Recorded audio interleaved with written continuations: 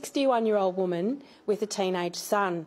I have my own health issues. I don't own a house and I don't have any superannuation. I don't have investments, but I don't have credit cards or debt either. With rising costs of food and rent, I can see my future living in my only asset, which is a 1974 Combi, and passing my youngest child on to his older siblings to be their responsibility. For the past few months, my family and I have had terrible food insecurity just because the fridge broke and we were using ice for weeks. So we have been living on charity food for quite a few months.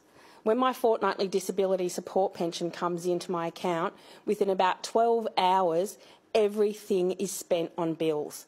I'll be lucky to have $10 left for a travel card for the week.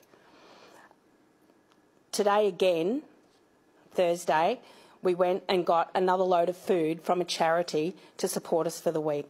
I'm not sure I can actually see this cycle that my family is in ending anytime soon.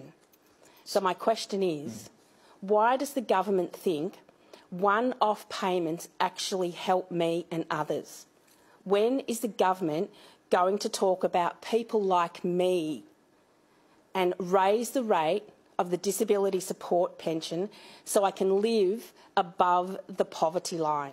Ronnie, how familiar is that sort of story? It's the story that I hear every single day. It's the demographic that we deal with. A one-off payment. During the pandemic, we saw what happened with JobKeeper. During the time that JobKeeper was paid, people could afford or were managing their budgets a little bit better.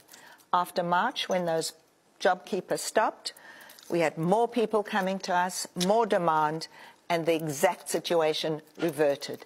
I was going to share a story about a nurse, a single mother, who literally had to make a choice about she wanted to go to work. To go to work, she has to put her child into childcare.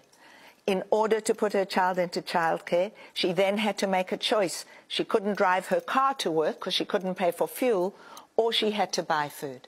We also have to draw in the issue of not just wages but job insecurity when we talk about cost of living pressures and people facing homelessness. And I say this because during our floods a few weeks ago, we ran a barbecue for people who'd been displaced by the flooding, and a young man told me that he lived in his car. Yep. During the floods, the rain bomb that we had, he had nowhere safe to even park it. His car the windows didn't work, he got soaked. He had a job and he couldn't get enough shifts. 64% of people who come to us for support have got jobs.